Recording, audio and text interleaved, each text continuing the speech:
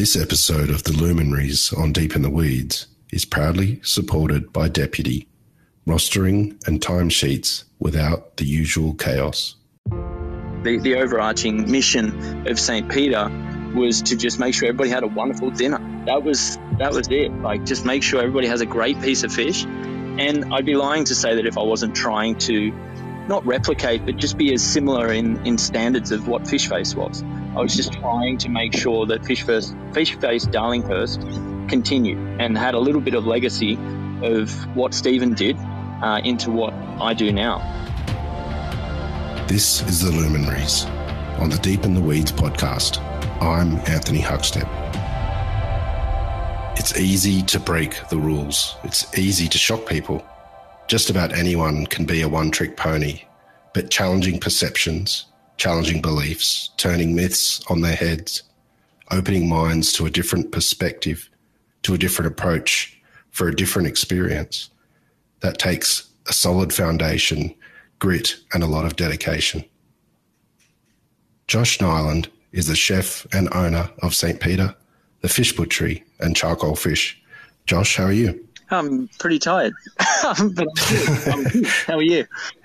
Well, you've been incredibly busy. You've just recently opened Charcoal Fish, and we can get to that soon. But you've really turned the myths and perceptions of seafood globally on their head. But tell us about the foundations that you built early on in your career to allow you to do that. Yeah. Well, thank you. It's always flattering to hear that sort of thing. Foundations. I think I think it was more at school. Our school at Maitland Grosman High, they got gifted a coffee machine when I was, I think, 14, and I was in year 9, I think, and I was doing food technology, and our class got gifted a coffee machine, and I just thought that was the coolest thing ever. And to have it just sitting idle for teachers to use in their lunch breaks, I thought was a missed opportunity. So I asked them, would it be possible if I could set up a little coffee shop at lunchtime? And I mean, talk about putting yourself under the pump with HSC students and, kids in year 8 thinking they're really cool drinking lattes and stuff. But I just thought it would be a nice thing to do on the lunch break. Was to make a few coffees. So I started watching videos of, Mr. Paul Bassett doing Lavazza training courses and doing all these things to just try to do something a bit different and try to see what the feedback was. Like, I think I was just more keen to get some feedback on something that I was interested in. And so I did that. And then I took a job in a cafe close to home in East Maitland at a little coffee shop. And I got some really amazing training where I got to learn how to make some mayonnaise, and I learned how to assemble a sandwich correctly, and then, make coffee, which I think at the time I was really quite interested in, and I thought that was quite a skillful technique that I could use. So the Thursday night late shopping was the big thing in East Maitland, and all my mates would end up there, walking around pretty much just because there was nothing better to do in East Maitland on a Thursday night. And I would always ask if I could stay back to vacuum the floors to see if I could get an extra $50 out of the boss.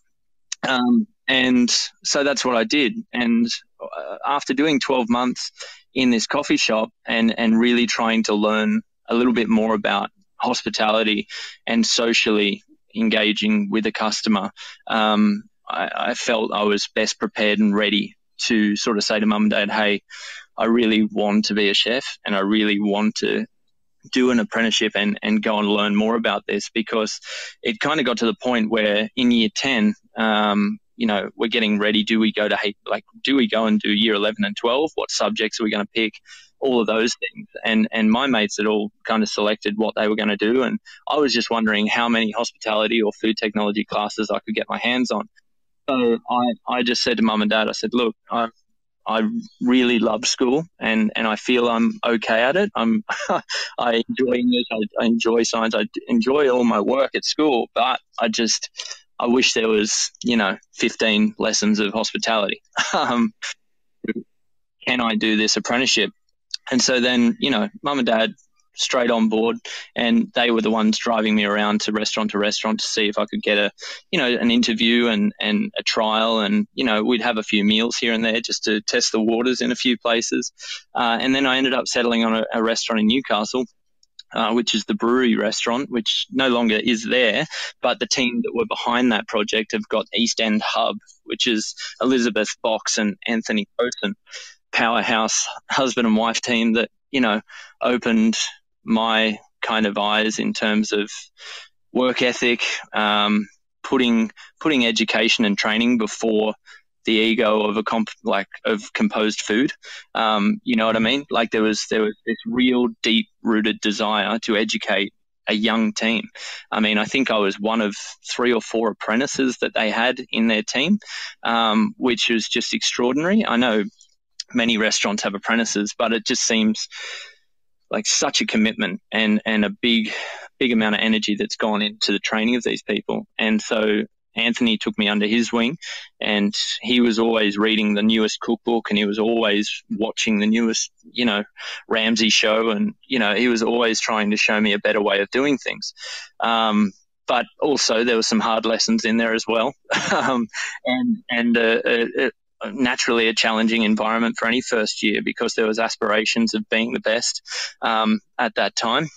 But I think the best thing that I got out of working in Newcastle was, obviously I was half an hour from home, and I managed to pick up my hours very quickly to get my red peas. So few L plate trips with mum back and forth, eventually then getting my license and getting more confident in my work. Basically after 12 months or 18 months that I was there, I decided that it was time to move to Sydney. And although having been asked by Peter Doyle at S Restaurant to move to the city 6 months prior, mum had a pretty tight hold of my hand to make sure that I didn't go anywhere too soon. So I ended up moving down to Sydney when I was 17. And I started working with Luke Mangan at Glass Brasserie. And yeah, that was kind of the beginning of the hospitality journey. And I think, the deep rooted reason I feel that I love food so much and why I love this industry so much is probably seeded from mum. And that's not to say that I was underneath a table, with mum making pasta by any means. It was always, flicking Latina fresh out of the packet. But it was this kind of, when I was sick, when I was younger, when I was 8 and I was getting chemotherapy, twice a week, after that, coming back from the half an hour trip to Newcastle to go to the John Hunter Hospital and then half an hour home, before I went back to school, mum would cook me a hot lunch or a cold lunch, whatever, but majoritively it was always a hot lunch. You'd have it, a pie that she'd make, or, just something simple, and then make sure you sit down, you'd eat your lunch, get changed, get ready, and then go back to school. So yes, it was hugely disruptive to be away from school for a couple of hours each kind of couple of days from school. But for mum to be able to stop, be present, slow down, cook me lunch, and then send me back off to school and then carry on with her day, I think that was just one of the most generous acts of hospitality and motherhood. And just, it was such a kind thing to do. And I know that goes without saying because it's your mum, right? But I think that you just look like, we've got 3 kids now, and you look at how fleeting the days are and how intense they are and how much, how much work you have to do in a day. But then for that to all just get big handbrake pulled up on it and let's just sit down and have some lunch together and then we can go back into it. And I think for that reason, I've always enjoyed the gesture of feeding someone and looking at, some kind of emotion displayed, be it positive or negative, on the back of something that you've given them. I think that's a really powerful thing. That childhood illness that you had, what sort of impact did that have on you? Is that the backbone of the drive that you have? Did it make you grow up quicker? What sort of impact did it have? Yeah, I think it, Well, it's a tricky one because it was a lot to take on board. Like you get told, your son may die, and you hear that get said to your parents. And now in hindsight, looking back at that, for them to have kept it together as well as they did, I think is a credit to them. And we don't really talk about it too much post everything happening because it was a fairly intense time in our lives. But I do believe that it definitely gave me, a sense of purpose and motivation, and that life is all very it can be very fleeting, and that you need to take your opportunities when they come.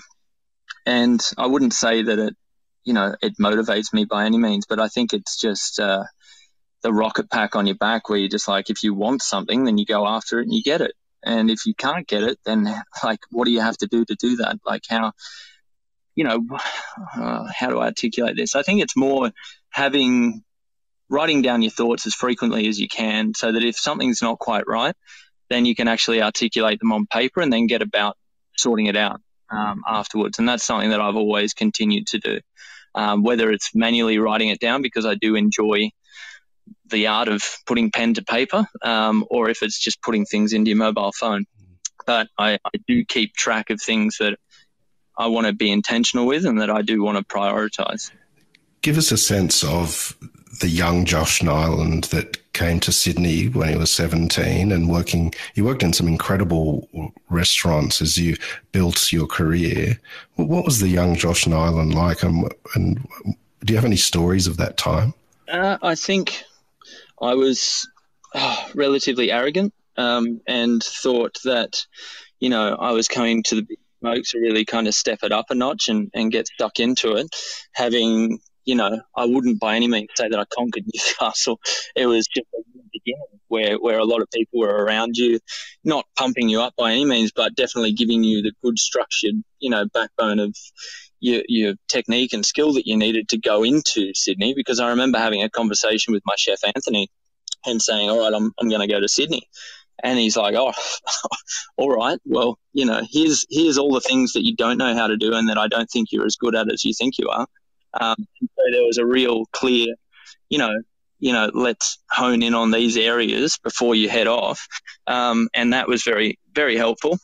But I remember just being in awe of the whole Sydney dining scene. I mean, before even taking a job with Luke, I think my first, big fancy dining experience was at Aria.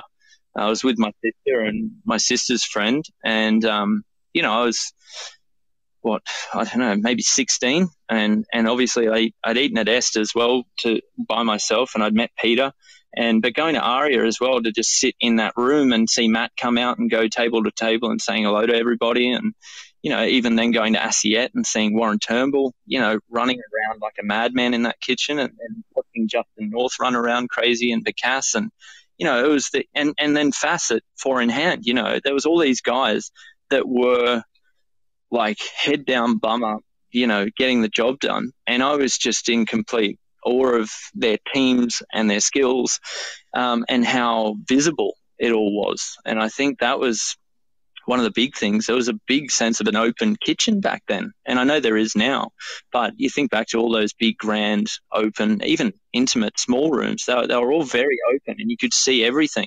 and you could see what kind of pace you were walking into, and what the expectations were on a young chef in that team. So to get the job at Glass was incredible, and I was put onto pastry straight away.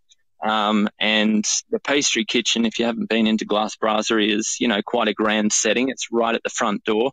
And I just remember being told that some of my tasks would be to bake off 100 brulees in the morning, and then segment down a couple of boxes of oranges ready for crepe Suzette, and, zesting oranges and, buttering and sugaring, molds ready to go for souffles, and then dropping those souffles to order. And, like all of those real desserts that required actual skill and knowledge to be able to produce consistently throughout an a la carte service.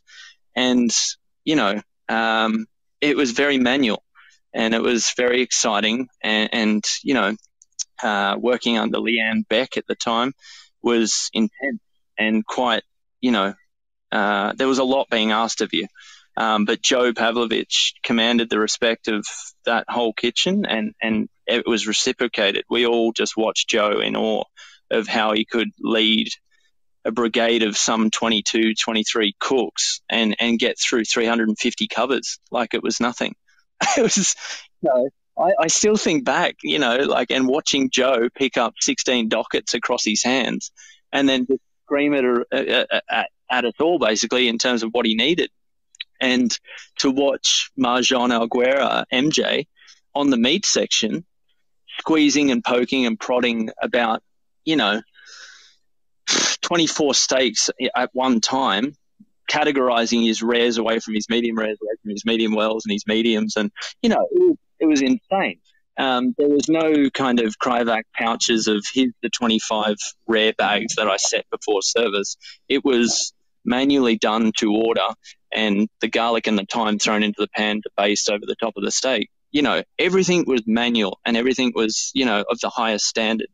And those kinds of things were just so critical in my learning. But to answer your question, which I haven't done yet, what was I like? I think I was learning meat and chicken and fish and all these things at TAFE at Ultimo College. And I was kind of just like, wow, I wish I could do that at my work. Kind of, frustrated that I'm on pastry. And I felt at the time, I was like, well, they've just forgotten about me. I'm just a soldier. I'm a cog in the works. And I'm just turning up, and I'm doing my brulees, and so it's easy to think back in hindsight and go, well, that was all wonderful education. And that's something that, I'll always be glad that I did. But at the time, you're just like, well, I'd kind of like to be, MJ, kind of squeezing steak, because that makes me a real chef, right? And so I ended up doing a trial at Restaurant Balzac with Matt Kemp. And this was about 6 months after being into Sydney. And I went to Balzac, and I was just like, wow, this is incredible. Matt's here. His wife's on the floor. The brigade's full of these guys that all just look like they just haven't slept in weeks. It's just hardcore, intense, backs to the wall, but everybody was just running, and they wanted to be the best. And I just thought it was the coolest thing ever. And I got shown all the right things on my trial, and I just thought, well, this is great. And so I went back to work the next day, and as I came through the front doors, I had Luke Mangan in the bar standing next to Joe Pavlovich, and they said, all right, take a seat. And I was like, oh, what's going on, fellas? And then they said, oh, how did Balzac go? And then at that point, I realized how small Sydney was and how much of an idiot I was. And I was embarrassed, and I was shocked, and, it was a big ego check, that I thought that I was ready for something else when really I'd only just begun. And basically, Luke Mangan said to me in that moment, he said, Rome wasn't built in a day, and you've got to start at the bottom and you've got to work your way up. And I think it was then at that point where they realized, I think as much as I realized, that I really wanted to be as good as I could be. Like, I really wanted to get as much out of this experience as I could. And I don't know whether it took me doing something silly like that to be noticed or to have their attention. But then from that point, then they put me into the hot kitchen. I did the cold section, and then I did some garnish work as well. And then I got to do a bit of meat garnish. And so then there was but then I got pushed even harder, and I got to see more, and I gained a lot more from that experience. So, a little bit of a curly beginning. But I ended up doing, about close to 18 months at Glass Brasserie, and that was 18 months of 200-seat, hardcore bistro brasserie work, which I loved very much. You've worked with many incredible chefs like Peter Doyle and Steve Hodges, but your understanding of seafood is incredible. But when did you first start realizing or having an interest in seafood and realizing the opportunities? Well, again, it's very kind to say that. I mean, when you work for somebody like Stephen Hodges, and when you have Peter Doyle as a mentor, and somebody who has always had, a significantly strong, seafood based repertoire, it's easy, like, to really take a lot of inspiration from their cuisine, and to also be just in complete awe and admiration to how they work. I think Peter, obviously, with his beginnings at Reflection, and Cicada, and Celsius, and all these kind of, like, he had his own businesses, and there was a sense of, like, no waste, and being respectful to make sure that you use everything. There was no three hat budget where you could just purchase, and then disregard what goes in the bin. So there was a real sense of knowledge about what to do tomorrow when today's food is no longer today's. So there was a lot of good learning from that. But then working for Stephen, I've never met another fish chef with the kind of acumen for fish as Stephen. Like, to have the ability to have fish continue to arrive to the door without knowledge of what we're going to receive. We just basically said we want the best all the time. We don't have any bias over what species comes in, but we just want the best. So that would mean in a week, you would see upwards of 20 to 25 species of fish come through the door. And that was, I feel incredibly spoiled to have been 18 years old with being underneath Stephen's arm, basically being ushered through Australia's, waters, basically, and being told, no, don't steam that one. No. You have to pan fry that one. Don't poach that one. No, you have to do it, bake it like this. And, it was really intense black and white information that was just like, don't do that, do this. And it was just clear. And once that came out of his mouth once, then it never changed. Like, that was just law. And then leaving from Fish Face at that time to then go and work in other restaurants, you never forget what Stephen said. You always were respectful to whoever your chef was next. But then upon returning back to Fish Face later in my cooking, he was as consistent, if not more focused on what he had originally said all those years ago. So he was very consistent with his education.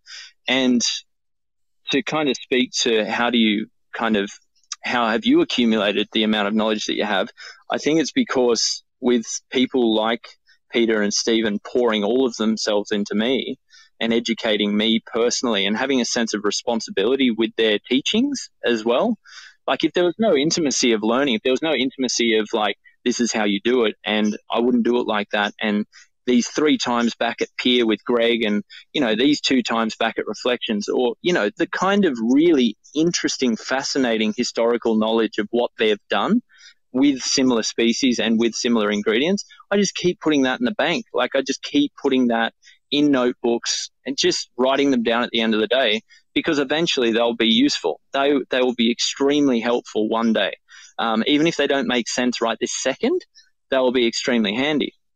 And one particular case that came up was when Stephen, in a lucid state of, craziness one night, making bouillets at 1 a.m. with me cleaning the kitchen down with one other person, we were listening to Stephen just bang on about everything. And I just said to him, hey, I'm actually finding it difficult to continue to produce garnish after garnish after garnish with all of these different species that are coming in, with respect to trying to make sure that people actually understand the flavor of the fish, but whilst also making sure that people understand that what I'm trying to do with this fish is exciting and worth coming to Fish Face for.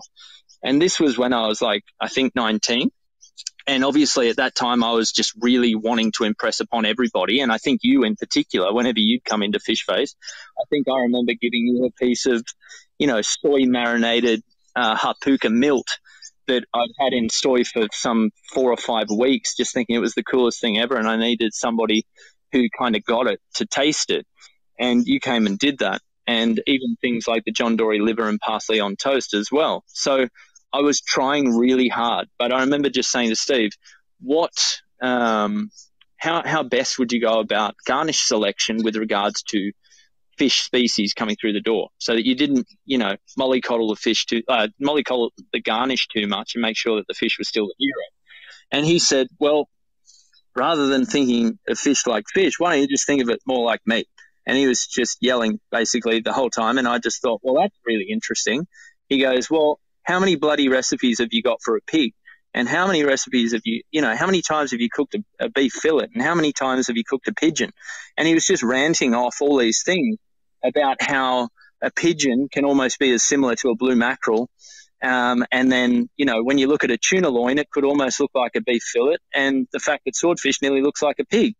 And he was just bashing out all these different hypotheticals. And I just thought, well, that's really interesting. And it actually did become really a lot simpler to select garnishes based on the knowledge that, well, if this was a cow, then I could actually do this in such a way that it makes more sense to me, rather than just rolling out the lemon wedges and braised fennel and, tomatoes and all the habitual routine fish garnishes that we forever have eaten and cooked as chefs.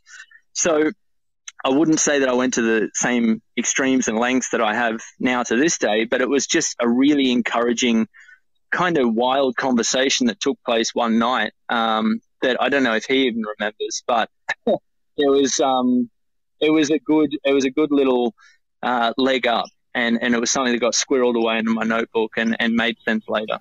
Well, let's have a look at what you've built. You started with St. Peter, and how difficult was it challenging the realms and myths of seafood, but also running your own business and having those responsibilities? Yeah, I think as well, and I know you know this as well, but Julie, my wife, she's an incredible chef, period.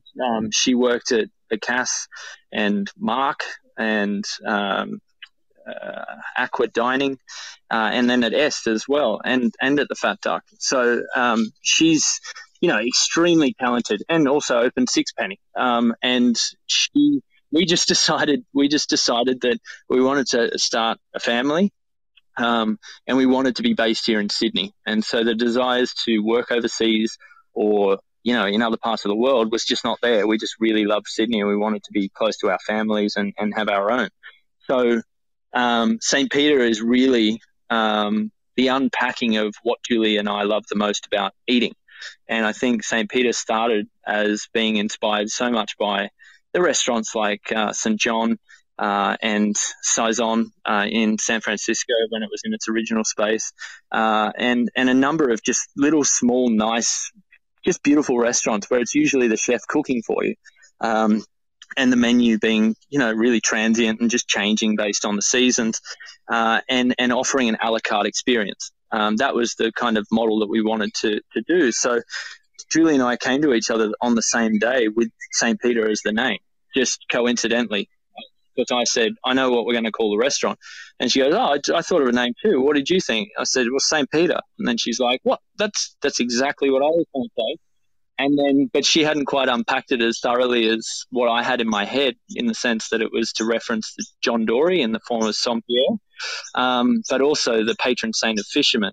And the black spot that represents St. Peter is the spot of the John Dory where it got marked with the finger when it got taken out of the water. So there's a whole lot of reference points with regards to fish that is the name St. Peter, although a lot of people still come in and call me Peter. But yeah, Julie and I opened it. Julie made all the tables in the restaurant. She sanded them all back. She, oiled them all. She assembled them all. It was quite amazing. There was a restaurant, Spiedo, at Westfield, which Alessandro had, and upon its completion of its time there, we went in and kind of cleaned up the scraps a little bit. And so we took the banquette, we took all the chairs, we took all the table bases, we took gastronomes and bowls and whisks and all those things, because we were doing this ourselves. Like, this was our money. This was the most risky thing that we've ever done. And we had no bearings of if it was going to work or not. So we didn't want to overcapitalize on things at the beginning. So we rounded all that up, and we'd found a great space which used to be Toco on Oxford Street, Paddington. And it's funny that, you know, St. Peter used to be a sushi restaurant, sushi train. But we took down the 42 downlights and we stripped off the 8 inches of pleather and like Japanese trees that had been painted over the walls and stuff. We ripped everything out basically. And Julie drew so many different variations of what that restaurant would look like, based on how many seats can we get in there and how little of a kitchen can we give you, so that we can get as many people in there as we can, so that we don't, you know, shoot ourselves in the foot. And, you know, we opened basically, and we did so in a way that we felt confident that we could pay back the money that we'd spent. And I just remember, I know I've told this story before, but we spent $4,500 on fish on the first delivery, and that just scared the life out of me. And that was only fish, and then all the other things on top of that. And it was just Alana Sapwell, my other old chef that I had, Ollie Penmit, and myself in the kitchen. And then, you know, day one of our adventure with St. Peter, we lost our restaurant manager. Things just didn't work out. And then we were restaurant managerless for a whole day of frantically trying to patch that hole. And then, like an angel, Wimmy Winkler appeared and said, I'll help you out for the weekend. And I just thought, well, that's great. We'll throw her in. And then Saturday morning, we opened for our first official service, and 10 a.m., you know, you got Pat and Miffy out the front, and you've got, you know, Terry booked in for dinner, and, you know, all that stuff. Like, you've got the weight of the world on your shoulders, and also, you know, the weight of money that you've spent that you haven't paid back yet, and all those sorts of things as well. But the priority, obviously, is to make sure that everybody gets it and everybody understands what you're trying to do, and also the product's excellent. And so you just rely on just the scent of an oily rag, basically, to keep you going, because there's no drinking water, there's no eating food, there's no sleeping. You just go. And that's really, you know, that's really hard. You look back on that and you think, wow, I don't know how we got through it, but you do. And, you know, Wimmy stayed beyond the weekend, and just a couple of months ago turned 5 years with us. So Wimmy's, you know, still extremely, you know, huge part of our operation that we have now. But yeah, Julie and I just navigated it each week. Got a good accountant. He gave us the best advice each week on how to weather some storms. I mean, there was occasions where we spent too much on food, and, you know, we didn't have enough staff, and then, you know, that flipped back the other way, and, you know, Vivid happened, and then everybody leaves the suburbs and goes to the city. And yeah, so there was just so many lessons to learn. But basically it was just the overarching mission of St. Peter was to just make sure everybody had a wonderful dinner. That was it. Like, just make sure everybody has a great piece of fish. And I'd be lying to say that if I wasn't trying to not replicate, but just be as similar in standards of what Fish Face was. I was just trying to make sure that Fish Face Darlinghurst continued and had a little bit of legacy of what Stephen did into what I do now. This episode of the Luminaries on Deep in the Weeds is proudly supported by Deputy, helping managers and staff do their best work. Hospitality is all about the connection. A business starts with passion, but gets bogged down with all the complexities that come with life, society, and rules. If we can simplify this mundane, then people can be happy and they can thrive. And when you have happy staff members and happy managers, your customers will sense it. They'll be happy, and you create that connection. That connection is hospitality is about. For more information, go to deputy.com. Was there a moment that you felt comfortable in your feet and you felt St. Peter was where you wanted it to be, and you then had the confidence to really branch out and do what you've done now? Not at all. I mean, still no. still no. Like, and that's not, like, I mean, the caliber of staff that we have now, the team that we have in place is just extraordinary. And, you know, you'd be able to leave and everything would be totally fine and great. But there's no like, oh, sweet, we made it to, you know, and like, it's just funny how things just change. Like, the reason Fish Butchery opened was because we ran out of room at St. Peter. St. Peter basically it was a 34-seat restaurant that was doing 95 people in a service. And it got to the point where it was like, I actually can't hang any more fish from anything in our cool room. And I can't make another eye chip because a fish only has 2 eyes. And I can't put another liver on toast because it's just one liver. And so the expectations of having a St. Peter experience was becoming a burden somewhat. Like, I couldn't produce the menu that I wanted to give people or what was being expected of St. Peter to give to people. I mean, the New York Times wrote about us and said about it's the place to get, you know, an extremely creative experience with fish and, you know, such high standards and all that sort of stuff. And that was like, you know, that was extremely flattering and wonderful. But 6 months after that, then we had to open Fish Butchery because we just couldn't manage what was happening. So we opened Fish Butchery 10 doors up in a hair salon. And, you know, coincidentally, it was 20 years prior, it was a cafe. So it still had grease trap and it still had exhaust and things there. So we got really lucky in that sense again. So again, the ambition was not to overcapitalize, but it was to make sure that we prioritized exactly what we needed to spend and, you know, what were the most big ticket, high impact details of that business that we could execute. And that was to make sure that there was full transparency of the product.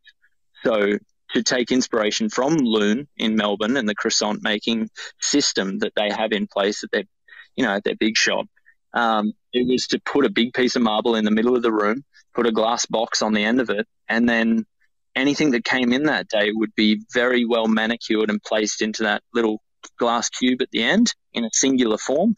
And then over the top of that marble might be, you know, 500 kilos of Bruce's fish from the corner inlet, or, you know, 4 big tunas from Heidi up in Mooloolaba. Like, to have that available and visible to Sydney-siders, I thought was just, you know, a wonderful thing, especially on Oxford Street, Paddington, where it's always been, you know, haute couture. It's always been fashion. And, you know, it's always been, you know, this really visible, you know, shopping precinct. But then to come in and feel a similar sense of boutique, but fish, you know, so the location of where Fish Butchery is lended itself as to a decision to why to dress it up in such a way. So Paul Farag and Todd Garrett were hugely, you know, like such a good foundation to have those two in there upon opening, to make sure that the systems and standards were all there, and to make sure that the quality of fish going across to St. Peter and that was going out retail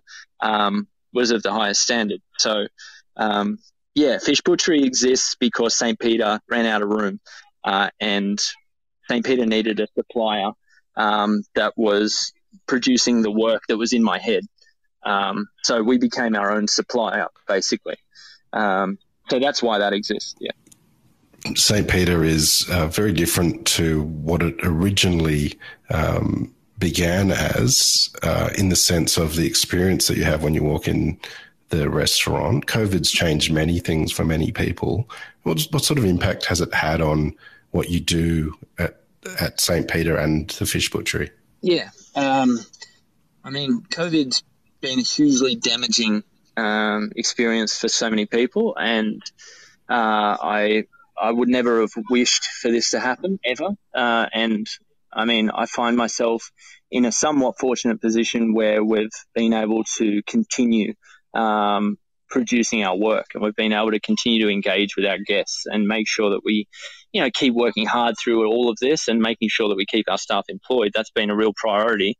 But to have written the whole fish cookbook and then gone up to Brisbane to the Good Food Guide and then losing the chef's hat, which was all extremely important at that time. I, you know, sitting in that room up in Brisbane was embarrassing and disappointing. and frustrating and all of those things, because it's a real big kind of, you know, I'd be like, I mean, it's the kind of thing, do you talk about this or don't you? And it's like, it's so, like, you wear it so heavy. I mean, you go through January, February, March, April, May, June, July, and you don't want to not be there ever. Like, you want to be on every single service, so much so that you're belittling, you know, the abilities of the staff that you have. And yeah, for the handful of services that I found myself absent during that time, then naturally, you know, people come through. And I look back at that and think, well, if the standards were better or the systems were better, or, you know, all of that upkeep was better, then, you know, would have been a better result. But I was just, it was a good wake up call at that time. And I had written the whole fish, and 2 days later, after being up in Brisbane, then I got to go overseas and travel with the book, and got to see lots of different things and have some good experiences. And then coming back, it was a real kind of head down, bum up mentality, where it's let's do the best we can. Let's make the food exactly how we want to make it. And then getting to, I think, 2 weeks before we all got locked down last year, we got reviewed again, and I was really happy with what we did. The photos got taken, and then the weekend that we all got shut down, the Tuesday after, was meant to be, you know, good food in the paper. And I think at that time it was like, I was really disappointed, because I wanted something to remunerate the staff with for such a huge amount of effort and attention going in at a time when we all wanted to prove that we were kind of better than what had been said. And I don't know, there was a lot of, like, it was a flattening experience to get locked down, obviously, because we were scared and we didn't really know what to do. But then I just kind of went into the mode of Mr. Niland at home, and I just, you know, it was almost like starting again. You work, sleep, work, repeat.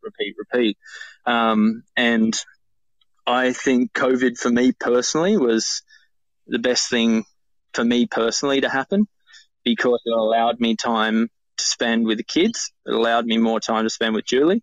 It allowed me more time to think, well, am I really happy professionally? Like, am I happy with what we're turning out? Is the direction of the restaurant the way that I want it to be? And yeah, we made some big decisions. We said, all right, well, let's tidy up the kitchen upstairs. Let's really make that more of a workable space, because that's always been difficult. So St. Peter had its own prep kitchen upstairs. And then what's the restaurant that we really want to have? And I remember talking to you about it. I said, it's going to be a hybrid of Swan Oyster Depot meets St. John meets Angler meets Saison, all those things that, you know, I like about a restaurant. And we just said, we're just going to put 16 seats along the front of it. And where I suppose at times I've felt challenged about passing on information or details of the menu, I've been always challenged as to how to continue to pass on the kind of really granular details of the menu to our front of house team, because we change it every day. And I think that's part of what's special about St. Peter, at least it is for me. But having the knowledge to then pass on and to be passed on to the guest, I think was just somewhere that we always lacked. And to open it up so that the chefs and the front of house team could work together and speak to the work that we'd done and the products that we were serving over the counter some 1.5 meters away. Like, that was so exciting for us.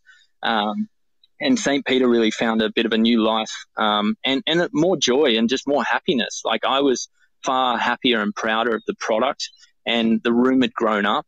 And I know Julie and I speak for Julie as well. Like, we was amazed at how beautiful the room could become with more attention. And that was a really good thing to happen. And we had a really good some 10 or 12 months before them being locked down again. But the lockdown this second time is actually it's almost just like rolling through. And I mean, I can't speak to the 300 days now that Melbourne have had, but for Sydney to have had such a good run for a full year and then go back into it, like, I felt better this time. Like, I felt, the team was ready for it because it was a similar team to the one that we closed with last time. Yeah, that was, yeah. And then the second lockdown brought about the thinking of charcoal fish, because again, I found myself having nights off. Like, you leave work at 4:30, 5 o'clock in the afternoon after sending out your Mr. Niland at home products, to then go home early, and then you cook dinner and you put the kids to bed and you do all those wonderful, nice things that are normal. And then you kind of get sick of cooking at home. And then you're like, all right, well, let's go and get Charlie's. Let's go get the charcoal chicken around the corner, just because that's a really easy dinner. And I'm like, wow, this is an amazing, easy, accessible model that's such a pleasure to use. And it's not junk food, it's not health food, it's just dinner. And I just thought that's so necessary and so what's needed with fish. There is no ease of access to just nice, easy, beautiful grilled fish. And that was, it then just became like every day to Julia, I'm like, we need to find this site. We need to find this site. And it was just unrelenting. And I just kept, drawing what it looked like and menus, all that sort of stuff. And then, 12 months later not even 12 months later, shorter than that, like we're standing in it. And we're flat out, and it's exciting. And I haven't cooked the way that I'm cooking now since I was 18 with Steve. And, it's a really nice feeling to see people, a new generation of young people coming in with their families and having a great fish and chips, or having a great grilled piece of fish. I think that's a wonderful thing. Well, at Charcoal Fish, there's a real celebration of Murray cod. Tell us why that is, and why it benefits from that sort of cooking style. Yeah, Murray cod's a unique fish. I got asked the other day, is Charcoal Fish playing host to a cellar door for a kuna? And I wish it was, but it's just, a kuna has been able to produce this wonderful cod, basically, that's white fleshed, really firm, dense, meaty, very savory kind of taste, and the skin is a little bit thicker than what you would find on other species like snappers and flatheads and things. But because I've been working with it now for quite a while, we've developed so many ideas around what it can be, and I never like looking at fish as a vehicle. Like, I always like seeing unique details of each fish and what they should go with based on their characteristics. But Murray cod is just one of those versatile fish, and I'm saying this with all kindness to this fish, but it is so similar to chicken and so similar to pork that it allows you to really just remove straight away the fact that it's a fish. You can put it aside, like forget that it's a fish, and then as soon as you do that, then just it's Pandora's box in terms of opportunity. And the reason for the selection of it specifically for charcoal fish is because I can generate 95% return.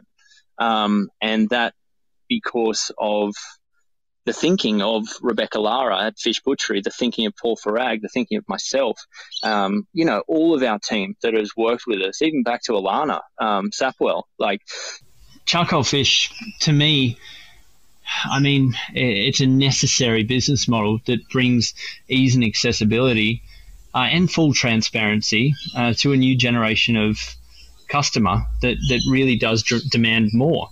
There's so many people that want the knowledge of where their fish is from, how it was caught, how it was captured, and, like a bit of a location and some knowledge behind it and confidence so that they can see the value. So many times that we see, $12.50, $13.50 fish and chips. How do you do that? I'm still stumped by how you can produce that caliber of dish for that cheap. At the moment, our fish and chips is $28, and I know that is expensive, but to me, the chips are getting produced by our team.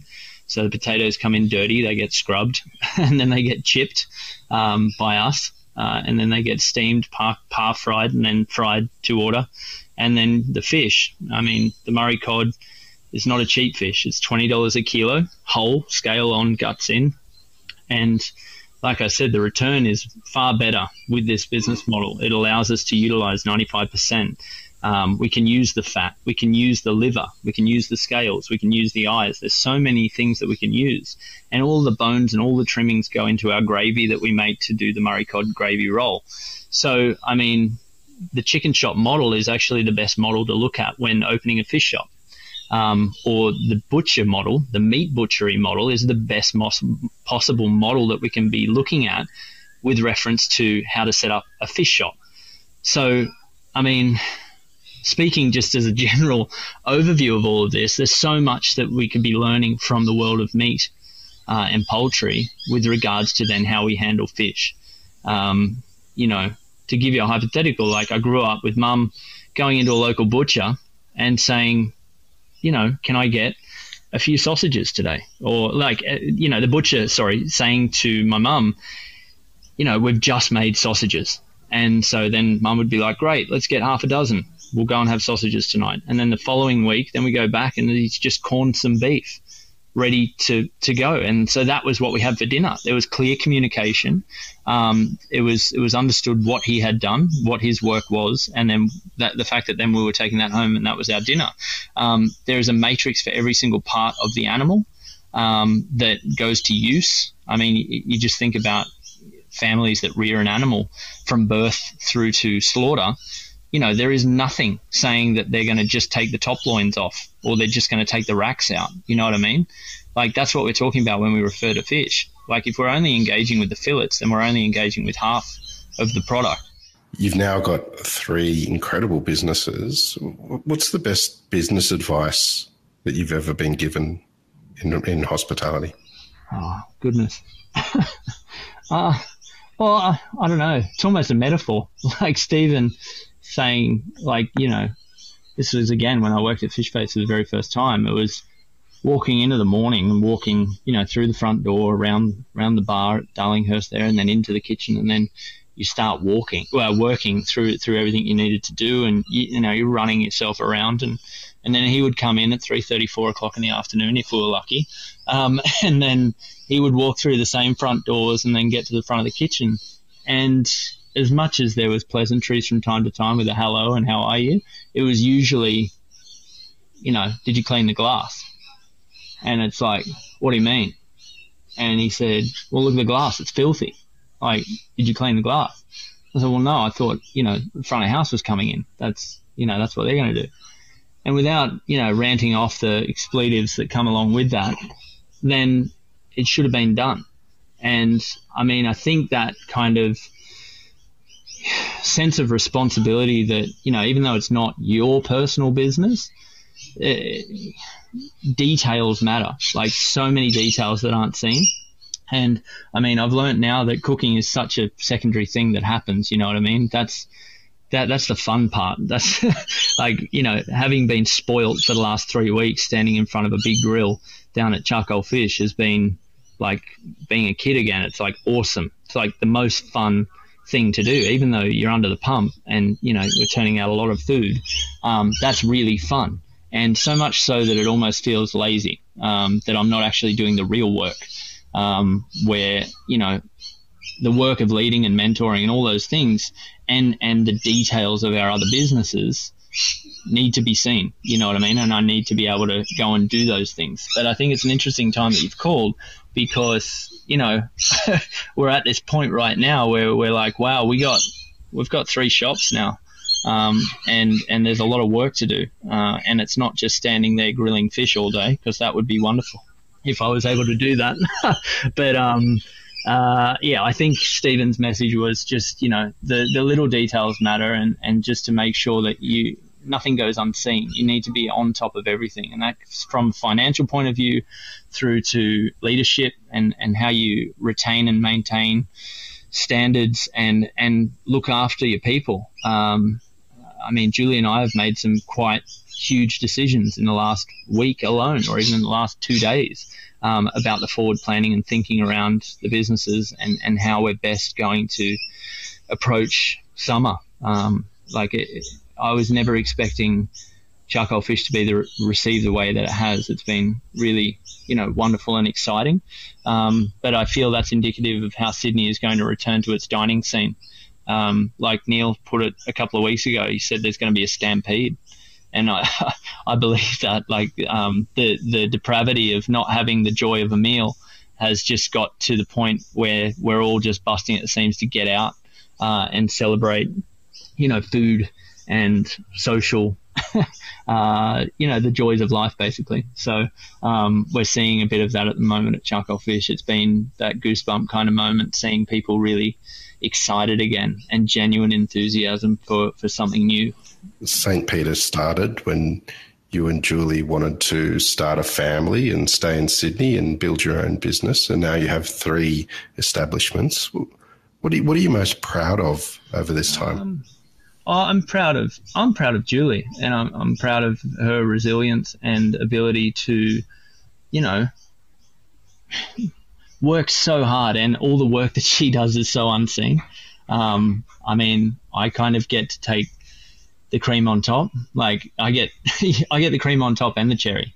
But then she's the one who does such a large amount of our work, making sure that our business, is maintained, and just the maintenance and the upkeep of any business is extraordinary. Not often seen as glamorous parts of the work, but to have been a chef, to then, now owning and operating a restaurant and being a mum and, all of those things, to be able to, transition through that as easily and intelligently as I've ever seen. She's extraordinary. So I think I'm most proud of our resilience as a friendship and as a partnership. I think that's what I'm most proud of, because,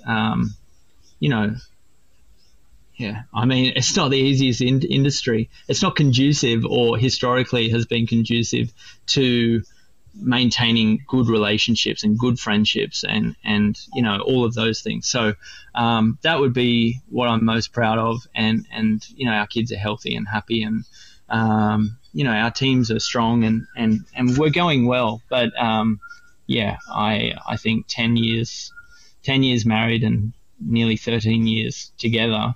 I'm really proud of that. Well, Josh, what you both have achieved is so extraordinary, and I know there's so much more to come as well. We've loved having you on the Luminaries on Deep in the Weeds today to hear your story. Please keep in touch, and we'll catch up again soon. Thanks, Hux. I know that all of our chats always end up into this kind of like leaning back into the psychiatrist chair and, unpacking all the bits that are deep on my mind at the moment, and you have picked the right moment to have a chat. But you being able to offer that to this industry is a wonderful thing. This isn't a fleeting idea to give chefs a little bit of a voice, and it shouldn't be seen as a hype chat. You know what I mean? This is like just real conversation, and hence why there's some honesties in this chat that we've just had, that I feel this isn't about me. This is, I hope, somebody listening thinking, well, that kind of sounds a little bit the same or similar, and with Instagram painting a certain picture and with things that you read and see and hear and everything, it's not without the other half that you don't want people seeing on Instagram and things. So to everybody out there with a lot on their minds and a lot on their plates and things not gearing the way that they had ever hoped, please remain resilient. Please remain tough. See it as an opportunity and see it as a moment in time that we all just weathered together. And, I know circumstances are harder than others for some, but, there is help. There is always attention that can be given to you. Just reach out. But thank you to you, Hux, and well done, Australia. We're almost there. We're getting there. Hang on. Well, Josh, thanks, mate. You're an absolute legend, and we'll catch up again soon. Thanks, Hux. This is the Deep in the Weeds podcast. I'm Anthony Huckstep. Stay Stay tuned as we take a deep dive into the lives of the incredible people who ply their trade in the food and hospitality sector. Special thanks to executive producer Rob Locke for making this all happen. Follow us on Instagram at Deep in the Weeds Podcast, or email us at podcast@deepintheweeds.com.au. Stay safe and be well.